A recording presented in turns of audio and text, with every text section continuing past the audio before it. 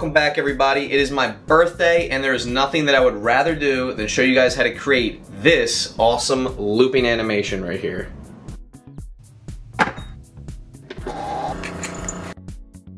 Okay, now I'm ready. Let's go ahead and open up Blender here. Bye-bye, Mr. Default Cube. Bye-bye, Mr. Light. Go ahead and snap to the camera view. Let's go ahead and switch to cycles here. I'm gonna be rendering on my GPU.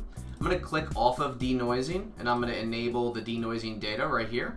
Go under my compositor, use nodes, just add in the denoising node real quick.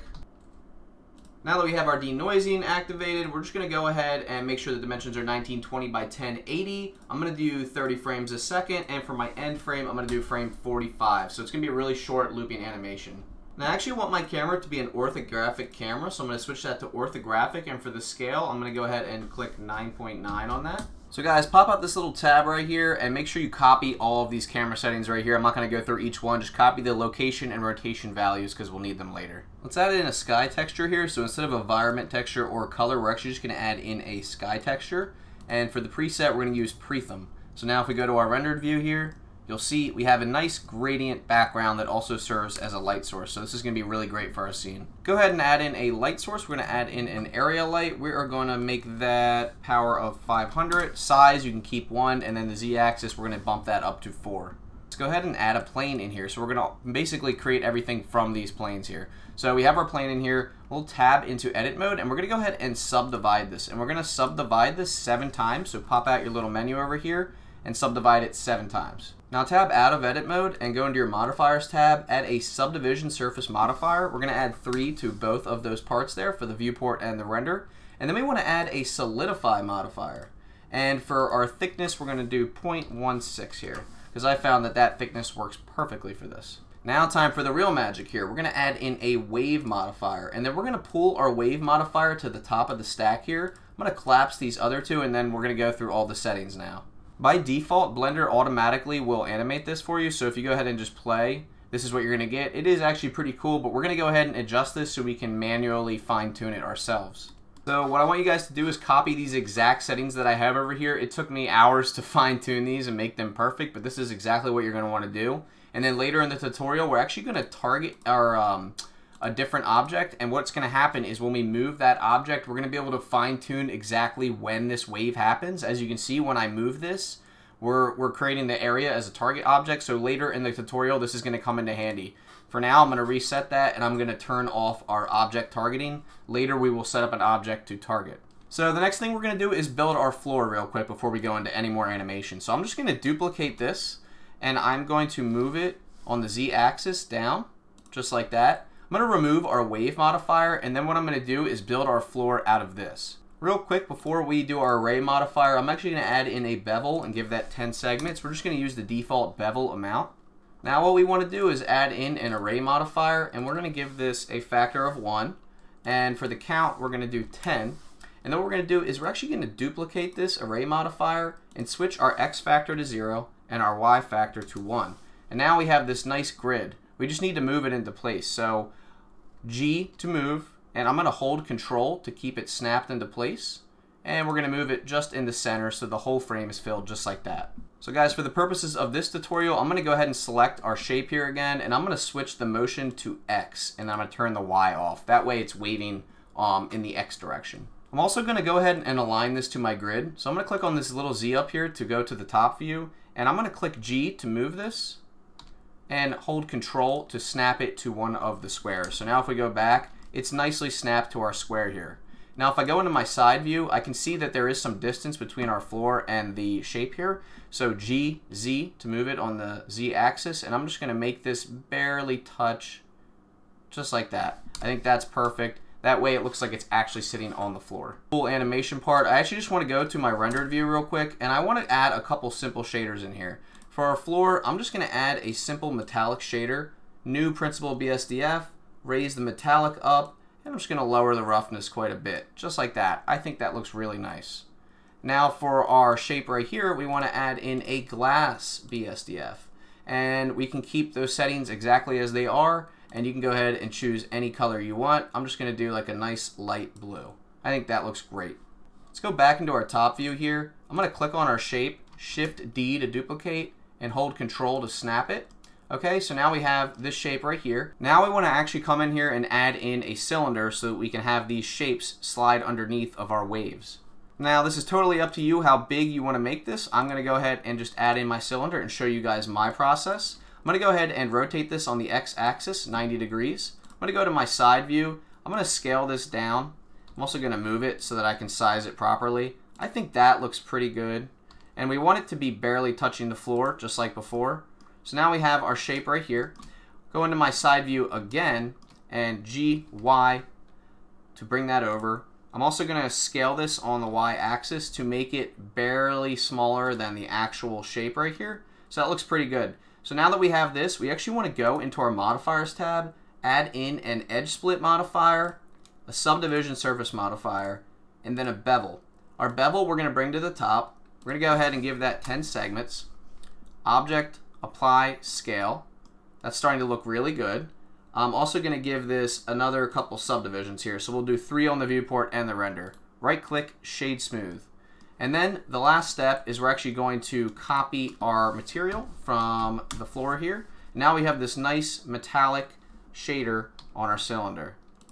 So if you look, there it is right there. It looks really nice. So I'm going to snap it back to the floor. I'm going to move it off to the side here, and now what we're going to do is we're going to animate this and duplicate it so that it's coming in from both sides. So now that we're going to start keyframing here, I'm actually going to bring up my timeline so we can see what's going on, and I'm going to go directly to frame 1. So this is where the real fine-tuning comes in.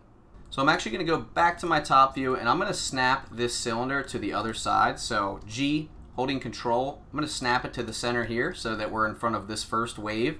And what we're going to do is we're going to animate it across like that. And then we're going to have it shift over and get ready to move from the other side as well. So this is going to take some fine tuning. There is no guaranteed way to get this right every single time. So I'm going to go ahead and select my cylinder, insert a location keyframe on frame 1. Now I'm going to jump to about frame 30, go to my side view here, and I'm going to move this on the x-axis over to the other side, right about there, and I'm going to insert another location keyframe. Now, as you can see, we have the cylinder move from one side to the other. This is perfect, and what we're going to do once we're done our animation is we're actually going to duplicate this and mirror it to the other side. So now that we're on frame 30 here, we actually want to move this on the y-axis to the other side. So I'm going to go to my top view, I'm going to shift ahead to frame 45, and I am going to move this and snap it into place on the opposite side. Just like that.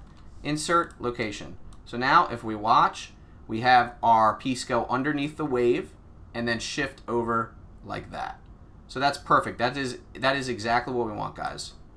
Just to show you what this is going to look like from the camera view, we have it shift across and then over to the other side. Now what we want to do is we actually want to duplicate this exact motion, and I'm going to show you how to do that without using a mirror modifier. So what you want to do is you want to shift D to duplicate this cylinder, press enter so that it stays exactly where it is, and now we want to add in an empty on the plane axis here. I'm going to go into my solid view so we can see. I'm going to go to my Z axis, okay? And then I'm going to move this to the center between our waves here. That looks perfect. And now what I want to do is I want to take my newly cylinder 001, the one I just duplicated, and I actually want to shift click on the empty. I want to parent that to the empty. And now our empty controls our cylinder. And all we have to do is rotate it on the Z axis 180 degrees. And now if we go ahead and play this back, we're going to have the exact animation on both sides, and as you can see, it's perfectly looping. We can go ahead and fine tune that later, but now these animations are linked. So this is perfect. This is exactly what we want, and now we just have to move our waves so that they get out of the way of the cylinder. Another thing that I'm going to do is I'm actually going to go in here and I'm going to change the color of one of these waves. So I'm just going to duplicate our material, and I'm just going to change this to sort of a more green color. Might not be exactly what I had in the thumbnail, but you get the idea. You guys can make these colors whatever you want. So this is where the real magic comes in. This is where we actually create this satisfying part of the animation. Remember earlier when I showed you that we had the area light controlling where the wave was going to go? Well, what we're going to do is we're actually going to add an object under our scene. You can use an empty as well, and it's actually going to control where the wave passes through. I'm going to go ahead and add a cube in here. I'm just going to scale it down. I'm going to move it all the way over here. So now it's underneath of our floor, okay? And what we're going to do is we're going to move it from this side to this side, and we're going to keyframe it, and we're going to target the cube as our object for our wave modifier.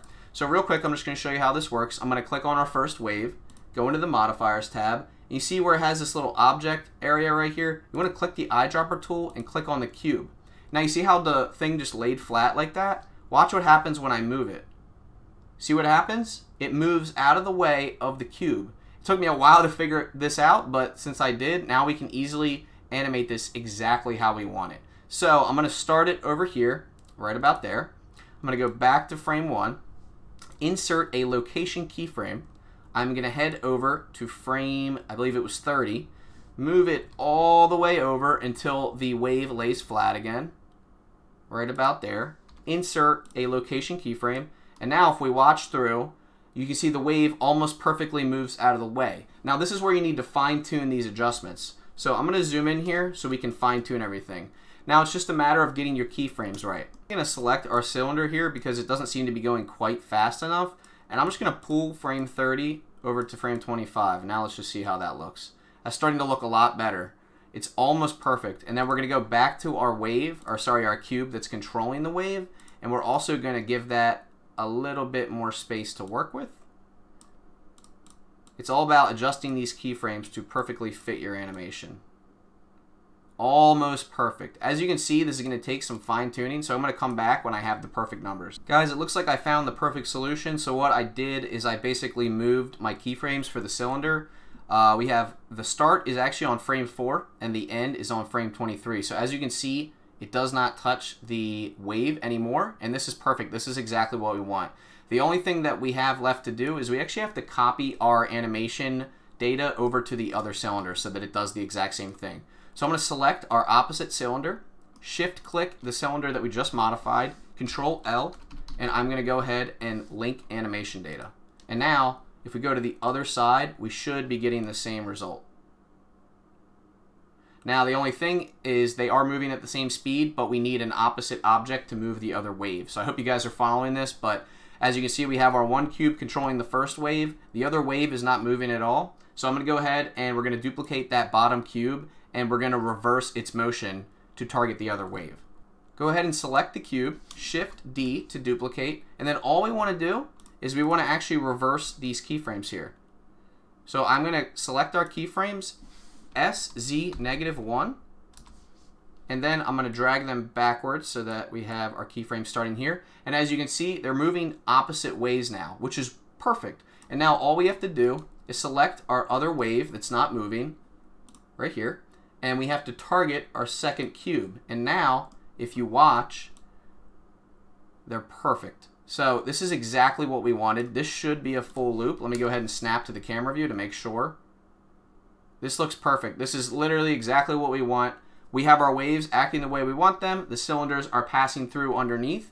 And now, literally, the only thing left to do is just fine-tune some of the colors and go ahead and render. So things are looking really good. I just want to add another detail. I want to go into my camera, and I actually want to target, for the depth of field, I want to target that middle empty, because that's kind of where our focal point of the whole scene is. And then for our f-stop, I'm going to turn that down to 0.4. That looks like a little bit too much. Maybe raise it up to f4. All right, so f4 looks pretty good. We have a nice blurred background, but we're still focused on the main subject. So that's it, guys. We have our full animation here. So I'm going to play it back so you can see it, even though we are in rendered view. This is your full loop here. So now I hope you learned a little something about the wave modifier. It's super useful. Thanks so much for watching. Please subscribe, comment down below what you thought of this tutorial and what you guys would like to see in the next one. Until then, I'm Kenny Phases. Take it easy, and I will see you in the next tutorial.